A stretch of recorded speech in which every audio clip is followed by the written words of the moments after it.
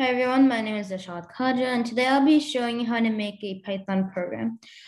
Let me just show you the objective of this week and we'll get started. Okay, so that says that the objective of this program is to take the number of kids for a field trip as an input.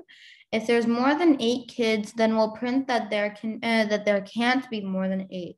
If it's less than that, we'll take the name and address of the kid and find the cost of the field trip. Travel costs will be $15 per kid and food costs will be $12 per kid.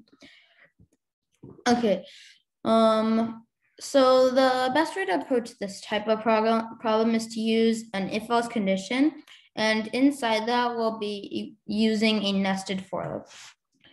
So first, before we do that, let's just create a variable called the numbers of kids. So number of kids equals int input. Enter the number of kids. Right now I'll be using the if-else condition. So if number of kids is greater than 0, we'll be taking we'll be like printing that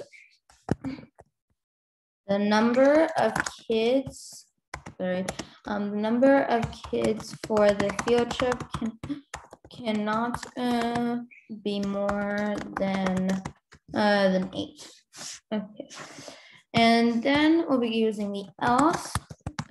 So inside that else over here, we'll be using a for loop. So for I in range of 0 to the number of kids,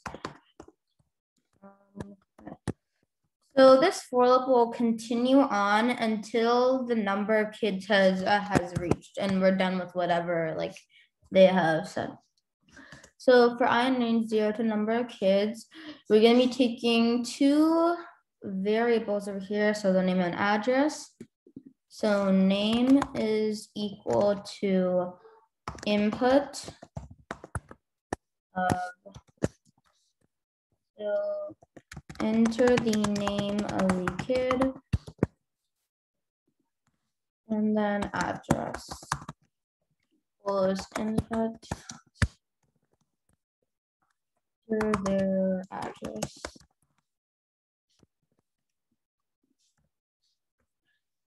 Okay, and now I'll be taking 2 variables. We're going to be taking the cost of the field trip. So the travel cost will be 1. So it says that the travel cost will be $15 per kid. So 15 multiplied by the number of kids. And the food cost is equal to $12. So 12 times number of kids. So now we have to like print it out. So we're gonna be printing over here. So if we want it to show at the end, so we want to show it at the end what the cost will be. We don't want it to show every time that we've like entered the name of and address of the kid. So we're gonna be putting it over here that we're gonna be printing the total cost of the field trip will be $1, and then we're going to be putting the food cost plus the travel cost. It's more efficient this way because we don't need to create another variable instead. So we'll be saying, so enter the number of kids, like say, let's just make it short for right now, because if we make it like a large number, it'll just keep going on until it ends. So let's just say like 2 for now. Right, so, oh, sorry.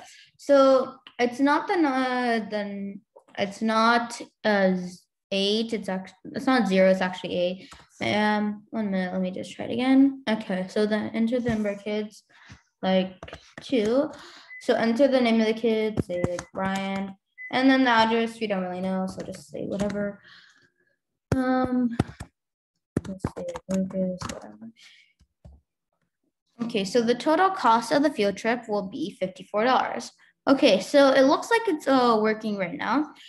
This is a good start, but if we want it to show like separately what the food cost will be and then the travel cost will be, we can make it, we can make two separate print statements instead to be more specific and everything. So let's just create a new one over here.